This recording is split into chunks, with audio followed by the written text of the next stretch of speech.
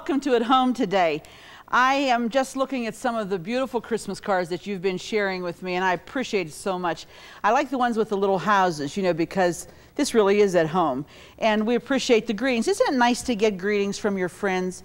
People that you haven't heard from for maybe all year long will stop and take time to address a card to you, and that is really meaningful. It is to me. I want to thank all of you that showed up at Woolies on Saturday. Didn't we have a good time? Hope you did. It was nice meeting so many of you folks, and we thank the Woolly Company, for, Balcony Cookware, for allowing us to be there. And that was just real special. Maybe we'll get to do some more of that in the future. Today we're really going to get things started with appetizers and finger foods. Like if you want to have a party, but not a full-fledged party like with a dinner or some great huge cost factor to you, you can do some finger foods and some small parties where people just kind of mingle and you serve your beverages, and their conversation times more than sit down and eat times. And that's what we're going to show today, is some ideas for some appetizers and a wonderful dip for fruits called a harvest dip that is so easy the kids can make it. Before we begin though, I want to tell you too that these wonderful fruit baskets are available at the Jordan Banana Company. They have any kind of a basket you could imagine. Just call up, ask for Pat or Doug or someone there that will be glad to help you. And they have any size, any shape, anything you want in it, they'll be glad to help you. This is a season when this is the perfect gift for somebody that has everything. It's a wonderful gift. Well, get your papers and pencils ready because we're going to get started. It's just a few days before Christmas and we got a lot of work to do. We'll be back right after this message.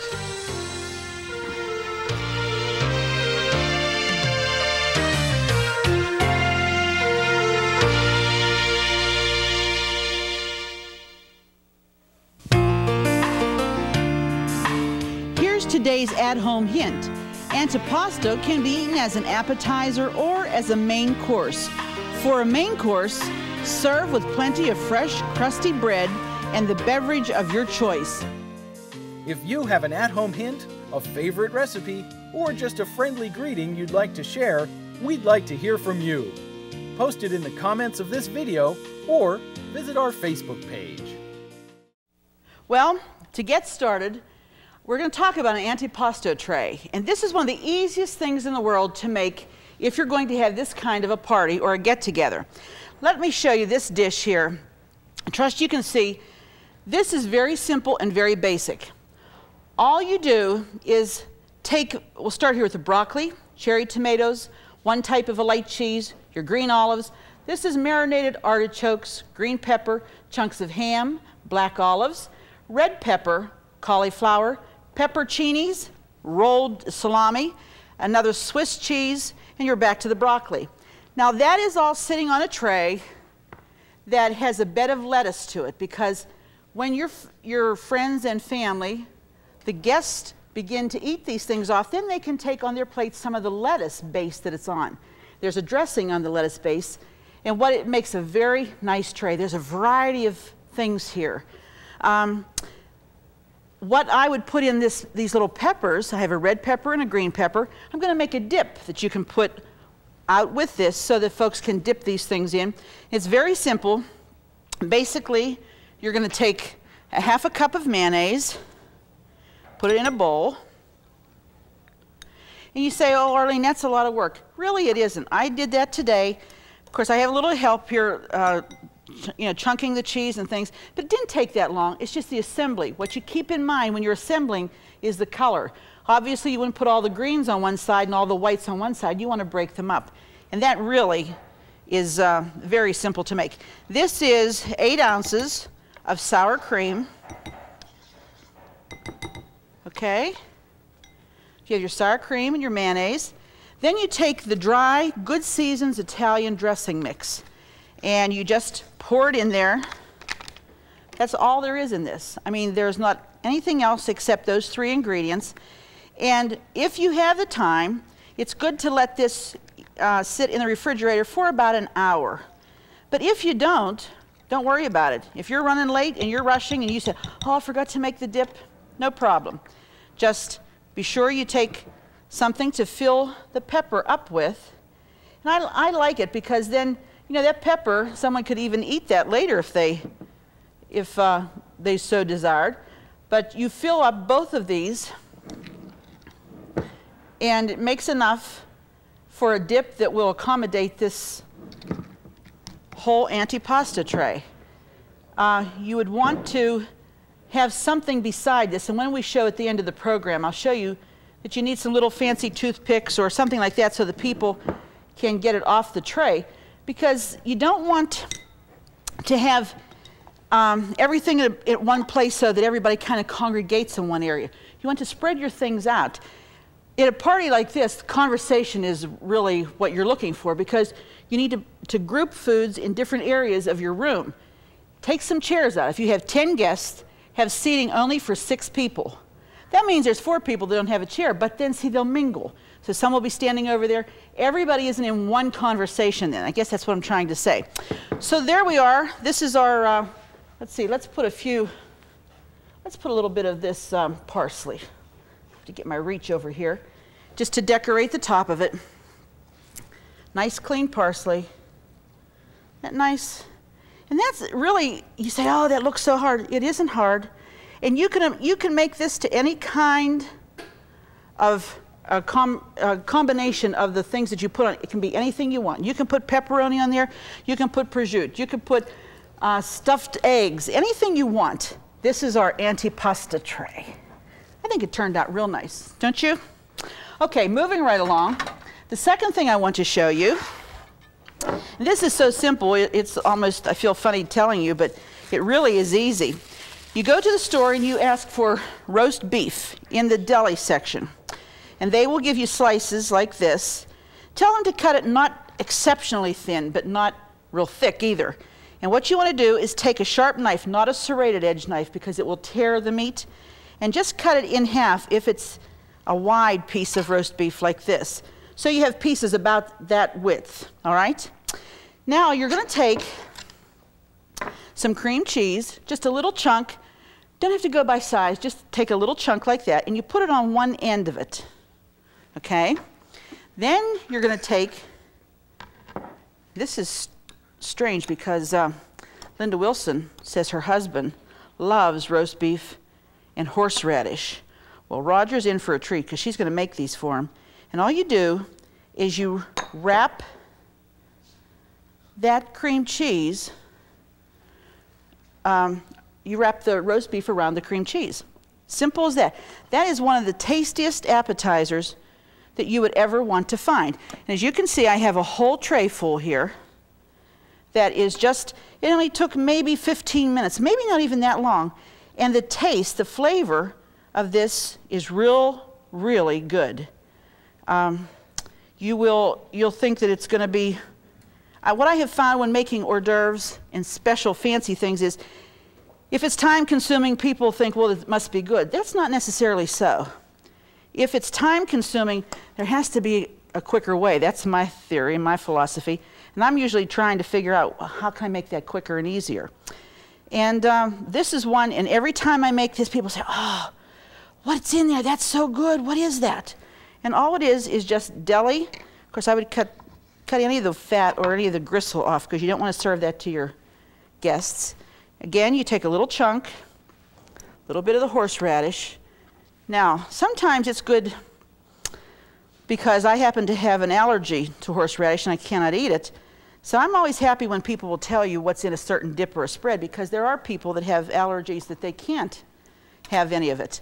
And it's nice to tell you if there's an unusual ingredient that you might think somebody would have a reaction to. It's nice to let people know that. So there are our roast beef, cream cheese, and horseradish. Now that looks pretty bland like that, so let's decorate it up with some, we'll call them cherry tree ornaments because it's Christmas. Ha ha ha. They aren't really, but they look like they could be. And this is just curly endive that we're going to put around the edge. Now look how easy that is and how different it looks just by putting a little bit of green. And it's not hard. My goodness, it's not hard, trust me. And you just buy a little bunch of curly endive. You can use this. It's good to eat. It's wonderful in a salad. And you just put it around the edge. Thank you, Frank. Appreciate that time cue. Because there's so much to get done today. I feel like I'm in a hurry. I'm on a race. because there's so many good ideas, it's hard just to pick a few to share with you, okay? So there we are, our roast beef, horseradish, and cream cheese appetizers, okay? Do you love watching At Home with Arlene Williams?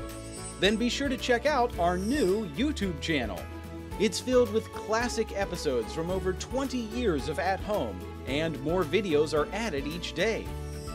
And don't forget to click the subscribe button so you'll never miss another episode of At Home. Well, now this next one is real unusual, and I think you're gonna enjoy it. Let me do a little cleanup here. Okay, I'm always looking for something unusual, and usually when I do a buffet or an hors d'oeuvre party, I try to find something that is the most unusual. And I think that probably this takes the cake. Let me get my glasses here so I can read my recipe. You're going to start out with 2 packages of softened cream cheese. Okay, there's 2 packs, softened cream cheese. The low fat or the light cream cheese could be fine. You could use that. Then we're going to put in a 1/2 cup of sour cream. Okay, now I'm not going to measure this because this would be about half of this because this is 16 ounces. So we'll say it's about a 1/2 cup. Sorry, I need about a little less than that. My math is not real good today because I got so many things on my mind. I better put a little bit more of that back. Okay. Anyways, remember, it's a 1/2 cup. It will be included in your recipe. All right. And then we need 3 tablespoons of mayonnaise. Okay. Is this 3 tablespoons, Linda? That looks like a little bit more. We're not going to use quite all of that. All right. Then we're going to just mix it up, blend it together. Now, this is going to be a basis for 3 different kinds of cheese spreads. You want to make sure that this is softened because if it isn't, you're going to have a really rough time blending it. Okay? So we're going to make 3 different spreads out of this base.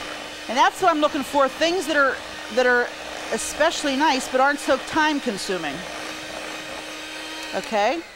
I probably will let that go just a little bit longer, but for the sake of time, it will be all right.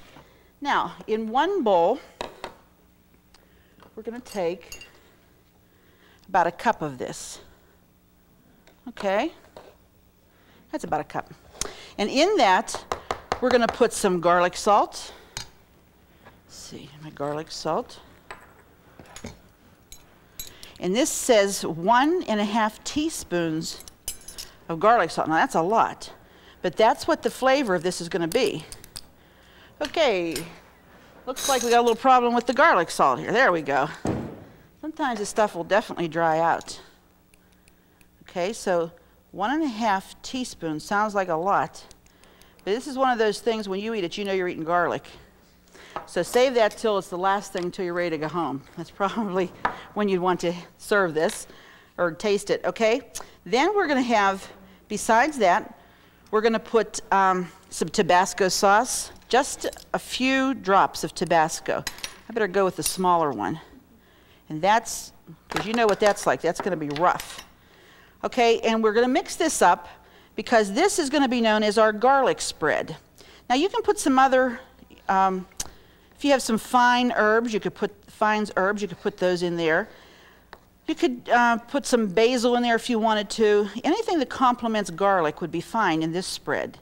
Okay, and after you've mixed it, mix it around real good. It's going to have a tang because you've got some of that Tabasco in there too. The Tabasco and the garlic together is going to be an interesting, okay? Now here's what we did, and I think this is nice. We took some just plain little, these are terracotta clay pots. And what we did, we lined it with foil. Now you want to be sure to line it with foil. That's necessary because you don't want to put the food directly into the terracotta pot. So we're going to put this dressing into the pot, okay? We'll clean it up so there's no chance. They have been washed and they're very clean, but we just don't want the food to get on that terracotta surface because it probably wouldn't be real healthy. but I'm sure that if you have adults at this party, and you just warn them, I'm sure that they're going to be careful about that.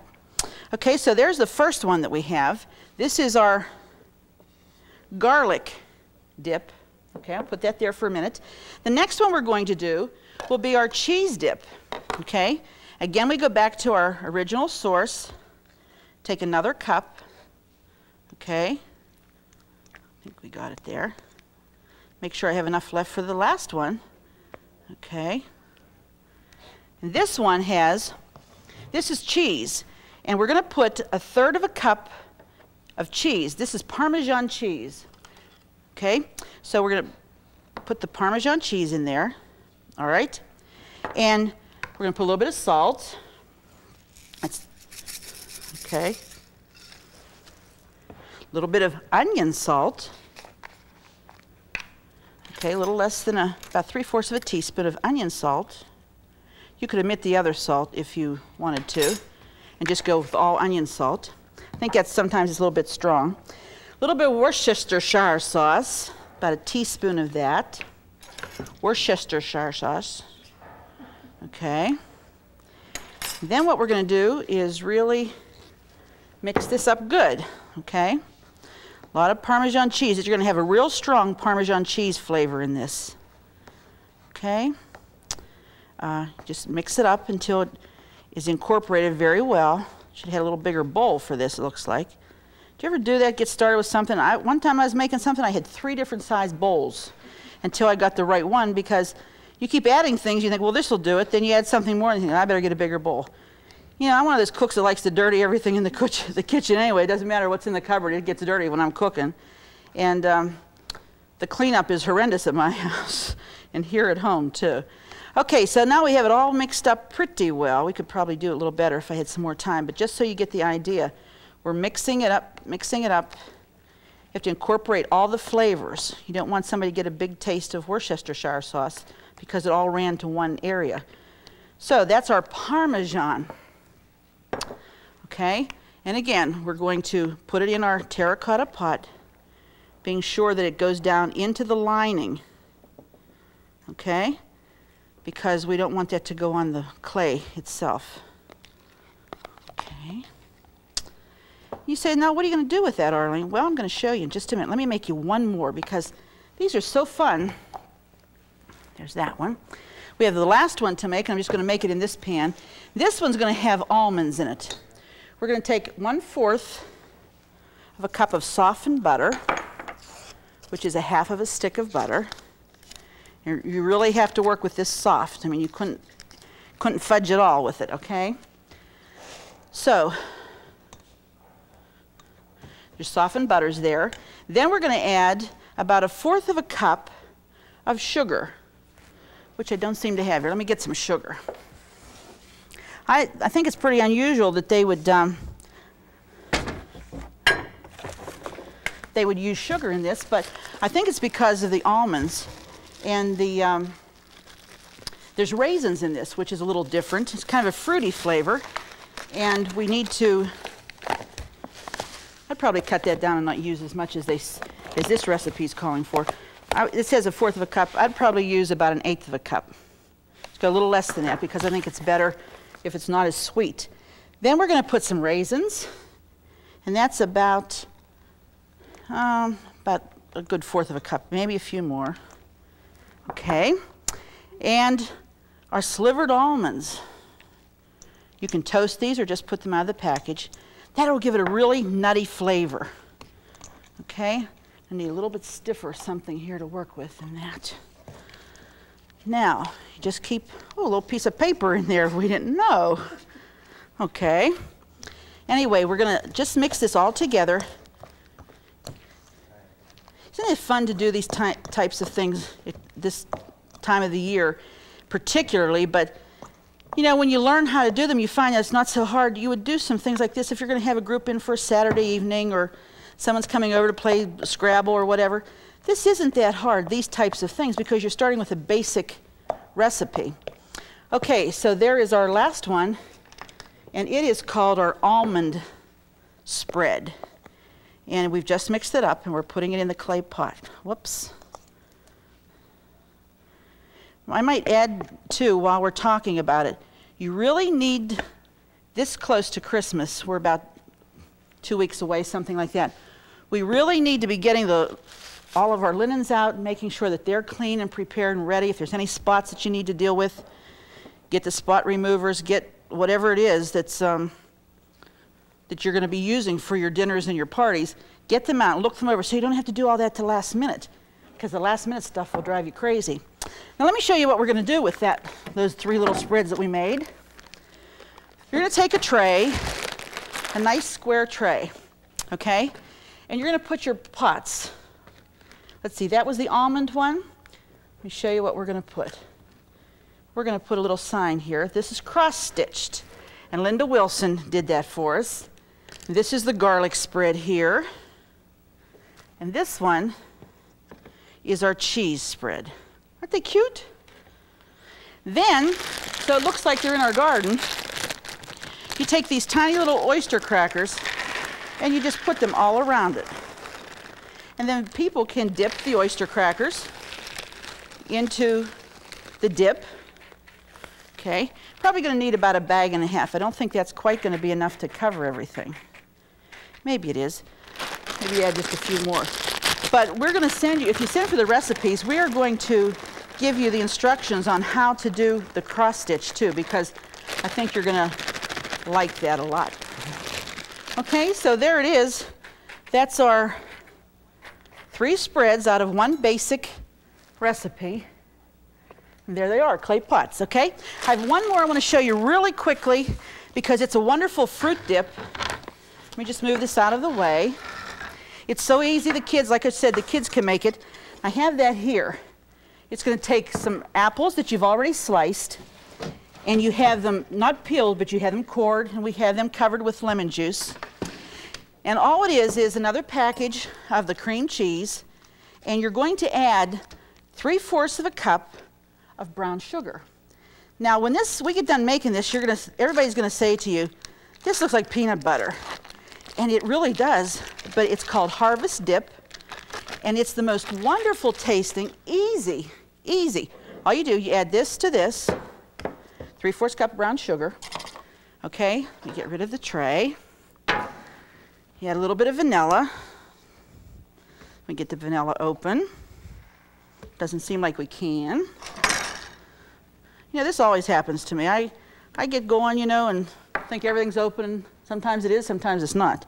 Anyway, to save time, you're going to put a teaspoon of vanilla into this. Mix this very, very well. Okay? When you're done mixing this, you'll be amazed at how creamy this sauce or this dip will be. And you're going to put it out when you have strawberries, or you could use it with apples or oranges, any kind of fruit. It's a pleasant tasting, very pleasant tasting dip. And it gets creamier, it seems, the longer you leave it out. And the combination, of the brown sugar and the cream cheese together is wonderful. Very refreshing, very tasty. You can see, now I've used dark brown sugar. If you want to use the lighter brown, that's fine. But you really need to beat this so it's really, really smooth. Okay? I think we're getting there. A little taste of vanilla would be an addition, but you understand, since we couldn't get it open, sometimes you just have to get a hold of it. There we go. And what I would do with this is I would put it on a nice big tray. I'd put my little bowl in the center. I would add my cream cheese and brown sugar that has been beat very, very well. Probably a little bit longer than what I'm doing, maybe even with the mixer, okay? No, we don't have too many minutes left. Put it in there, okay? Looks like peanut butter, doesn't it? It's not. It's called Harvest Dip. And it's so refreshing, and the taste with apples is wonderful. And what we've used here, look how nice this color is. We've used the red, the green, and the golden delicious. These are Granny Smiths. You could arrange them, or you could just stack them all around the dip. But what a wonderful, refreshing change after you've been eating a lot of the other foods that we've been talking about, just to have a piece of fruit and to have a little dip with that. It's very refreshing, very, very refreshing. And I think that I've given you some ideas today. I hope I have. I trust that this has helped you with your menus for the holiday season. And don't be afraid to try. It's my favorite word, just try it. I didn't know if I could ever do this until I tried. And I tried and found out I could. I was as surprised as anybody. But anyway, we'll be back in just a minute to show you everything we've prepared today. Just go to ctvn.org/athome to get all the recipes from today's show for free. That's right, no subscriptions. They're available online at no cost, and more are being added each day. So join us at ctvn.org/athome to get today's recipes now. I hope you've learned a few things today. I think I have, like to get my vanilla bottle open before I get on the air, but you understand. Anyway, I just want to show you, when you have a buffet, take all the chairs away from the table. You don't need people bumping into them as they're going around, and everybody has access the whole way around the table. Be sure you have little forks of some kind or little toothpicks next to finger food so that people aren't using their fingers. They're using them to get them onto their plate.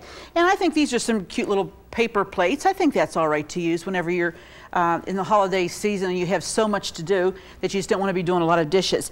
This is a basic, simple thing that you can put together very simply and very quickly. And next week we'll be celebrating Christmas together. So be sure to join us next time, because it just wouldn't be the same without you right here at home. Bye-bye. Don't forget to click the subscribe button so you'll never miss another episode of At Home. Thank you for watching. Fresh produce provided by Jordan Banana, wholesalers of fresh fruit and vegetables in Dravosburg, PA. Cookware provided by Woolies. Your favorite gourmet deserves the best for less at Woolly Balcony Cookware. Groceries provided by Foodland, where the answer is always yes.